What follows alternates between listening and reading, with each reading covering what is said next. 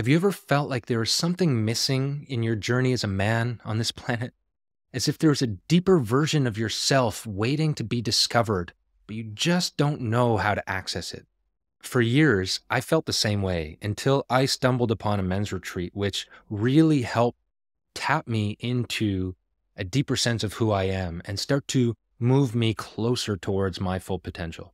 I'm Stu Murray, and in today's video, I want to talk about the transformative power of men's retreats, particularly how it's impacted me, how it's allowed me to clarify the challenges in my life, to break through barriers, to connect with like-minded men, and move forward with a stronger, more empowered perspective on what it means to be a man.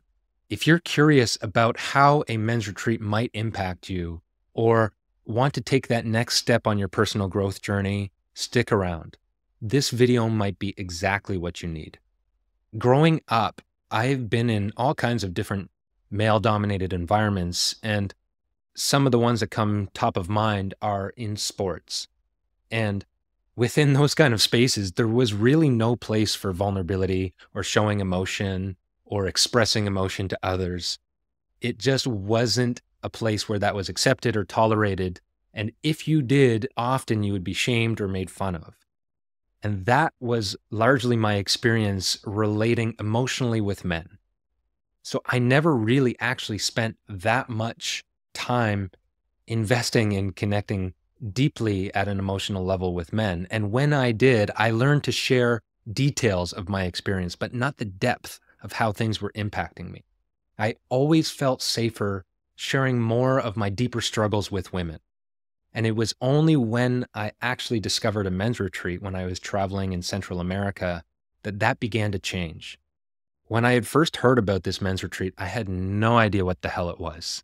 And it took me actually meeting the man that was facilitating it and trusting him as an individual for me to feel confident and safe to actually step into an all-male space for a weekend. When I did enter the weekend, I was totally blown away at the kind of activities that we were doing and the conversations that we were having. I honestly didn't expect that kind of depth to emerge from people I had just met. And within a day, we already started to go at a deeper level of depth of the challenges we're facing in our lives, the things that we're avoiding in our lives, telling another man the thing that I don't want him to know about me. These were all things that I was totally unfamiliar with prior to entering into the retreat. And within a day, this man that was standing across from me already knew more about me than people I'd spent decades with. And this was a shocking revelation, the degree of depth and intimacy that I could receive with another man within such a short period of time. As I opened up and shared more about my vulnerabilities, I was met with somebody who could see me, somebody who could hold space for the parts of me that I didn't even love myself. And as I shared my struggles, it was amazing looking around the circle and seeing how many men were raising their hands in agreement or nodding, saying, yeah, me too. I'm experiencing that too. And as I listened to other men share their experiences, I was touched and deeply impacted about how much what they were sharing was resonating. Despite the story of their experience being different, the underlying experience, the underlying emotion that they were feeling was so similar. And it totally blew me away because up until that point, much of what I struggled with, I thought I was struggling with alone. And I thought it was just me or that there was something wrong with me.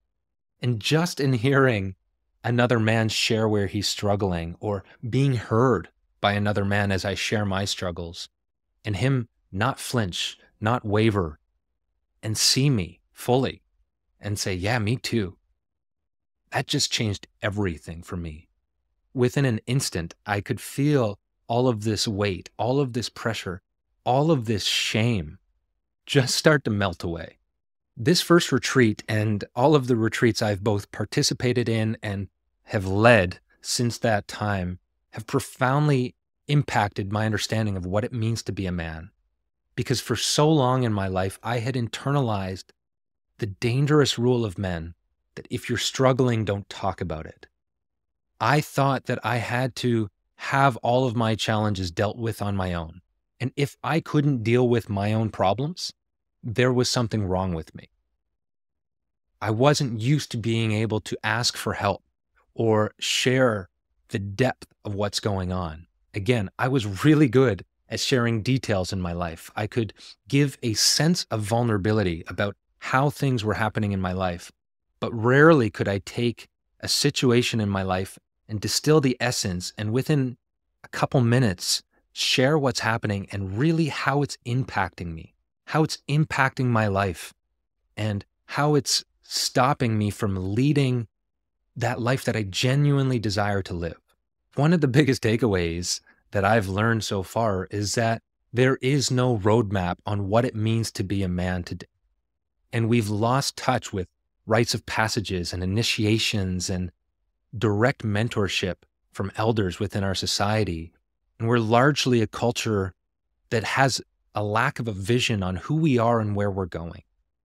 And without that, it's inevitable that we're going to feel a sense of isolation, a sense of aimlessness, a sense of overwhelm, a sense of general unfulfillment with where we are in life.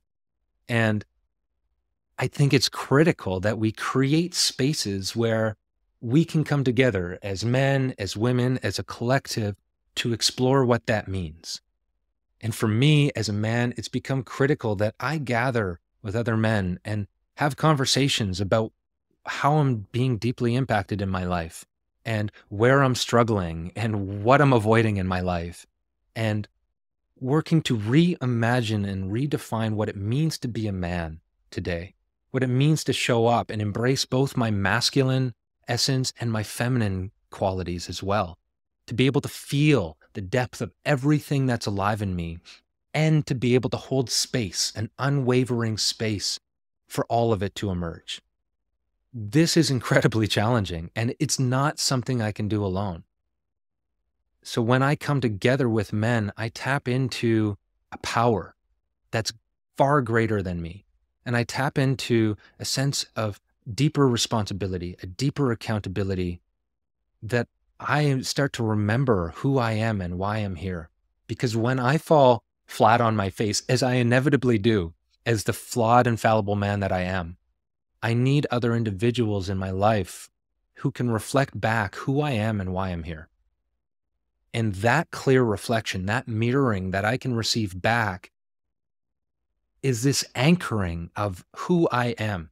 It's such an empowering gift to be able to get that reflection back of, yeah, you might be struggling. You might be wounded. You might think you're fucked up, but you are not alone, and you don't have to face your problems alone. You can come together in community to receive the tools, the guidance, and the mentorship that you need to lead your life in the direction that you actually desire. Since attending men's retreats and starting to facilitate them, I now have a network of men that I value, that I'm inspired by, that I trust, that I love deeply, who I can call at any point and ask for help, ask for guidance, ask for feedback. Anytime that I'm starting to feel alone or overwhelmed or isolated, I have a man in my corner that I can reach out to, that I can share the thing that I'm struggling with, the thing that I'm ashamed of, the thing that I'm afraid of saying. And I know at the deepest level of my being that I'm going to be met with unwavering support. And having that in my corner is just one of the greatest gifts that I could ask for. And it has sharpened and refined my ability to lead my life in that direction that I desire. It's helped me clarify where I'm falling short in my life. It's helped me build a sense of resilience and deepen into that responsibility, that radical ownership that I need to tap into as a man to really fully embody who I want to be. I know now at the deepest level of my being that I am not alone, and I don't have to face my demons alone. And I can ask for help. A strong man asks for help. And that is such a radical shift in my life that I'm beyond grateful for. With all of that said, leaning into this work is far from easy. It's fucking hard. It's confrontational. It's vulnerable. It's terrifying because I have to be radically honest and take radical ownership of what's happening within me. I have to face my fears, face my shame head on. To tell another man what I'm struggling with in my life or what I'm avoiding in my life or something I don't want him to know about me, and have real, honest conversations about how my challenges are impacting me in my life is not something that's easy, but it's worth it. Because without this, there's so many blind spots that I would be neglecting and ultimately living a more miserable and unfulfilled life. If you're listening to this and resonating with some of the impact that these retreats have had on me, but also questioning what the hell am I going to do for a weekend with all of these men? That sounds insane. And you've had terrible experiences being vulnerable with men in your life. You're not alone. And I encourage you to do some more research or reach out to me, contact me, and I'll reach out to you directly and share more about my experiences and how this has impacted me. Because it's critical that in this age of confusion about what it means to be a man, I think it's so important that we reimagine and redefine what manhood can be. And that involves us coming together and having the hard conversations and leaning in with vulnerability into the places of discomfort, the places of shame, the places of fear. And through that, we can create a deeper vision, a clearer vision on what it means to be a man and how we want to show up for ourselves. And through the hard conversations, through facing our shame head on, through facing our challenges head on, I can start to clarify for myself what it means to be a man and for you to do the same, because this is not a one size fits all. There is no ideal definition of what it means to be a man, but it is critical that we ask ourselves, how do I want to show up as a man? How do I want to provide for myself, for my family, for my community? What do I want that to look and feel like? That question is critical to reflect on. And men's retreats are such an incredible space for us to do that work together. My invitation to you is to feel into everything that this video may have stirred up, any kind of hesitation, any challenges, and feel into that. Feel your resistance to opening up with other men. And do some research. Check out any kind of men's circles or men's retreats that are happening in your area. And if you're just feeling lost and overwhelmed, feel free to reach out to me. I'd be more than happy to share more about my own personal experiences. If you've enjoyed this video and you think there's a man in your life who might benefit from attending a men's retreat, please share this with them. The more men that we can have stepping into their own power and their own radical sense of responsibility, the greater the benefit it will be for the whole. Thanks again for tuning in. I'm Stu Murray signing off, and we'll see you next week.